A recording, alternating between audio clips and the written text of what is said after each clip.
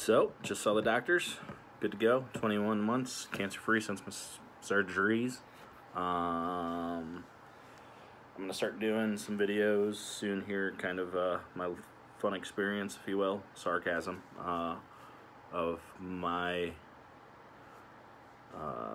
diagnosis to treatment, as well as treatment, you know, through this battle, if you will. And then now it's on to somebody else. My little brother Donovan just got a shitty diagnosis with thyroid cancer this last Friday. Has a little nodule on it, so happy his mom went with him to make sure that he got that needle stuck in his neck. I know he was pretty excited when I told him all about the other needles that I got to experience. Love you, Donovan. But yeah, send your thoughts, prayers, and loves to my little brother. Cancer fucking sucks. As I like to say, fuck cancer.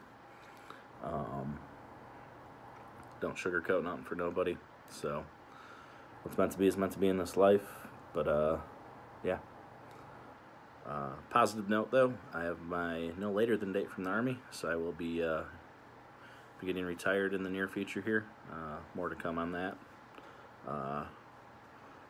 With lots of plans out there, but a lot of things to take care of at home before I even can truly go enjoy the things that I really want to enjoy. So I have to find that happy balance.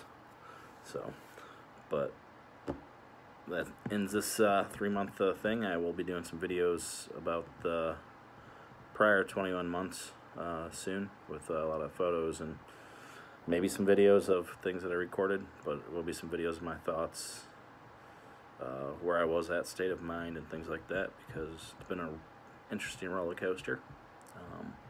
Took me a long time to even do this, so I knew I wanted to do this. I just didn't know that it would take that much effort internally to start doing it. So, but once again, fuck cancer, and reach out to my brother Donovan and give him some love and support.